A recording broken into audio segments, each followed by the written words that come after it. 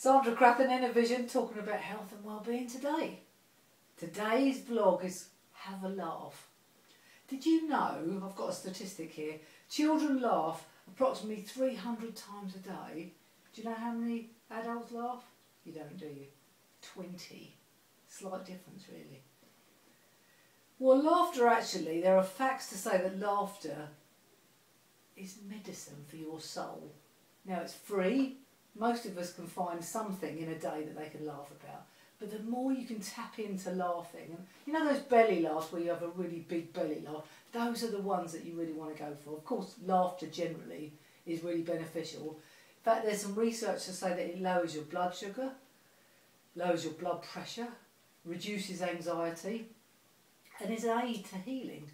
There was a video recently, look it up on YouTube, it's unbelievable, where this guy's wife had got cancer and she was really, really poorly and she was having chemotherapy.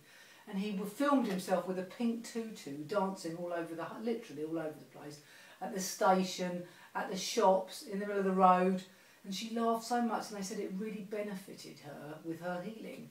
So something that's really free that you could do that could really uplift you, and also when you're around people that are really happy and laugh, there's almost like a draw to them where you feel like you want to be near them more. So my health and well-being tips for today really, right in the New Year's, just have a bit of a laugh. The weather's normally not very good at this time of the year, people feel a bit low, but when you have a laugh, somehow it really lifts your spirit. So go out there, find something to laugh about. If you can't find something to laugh about, then go and watch a really funny film.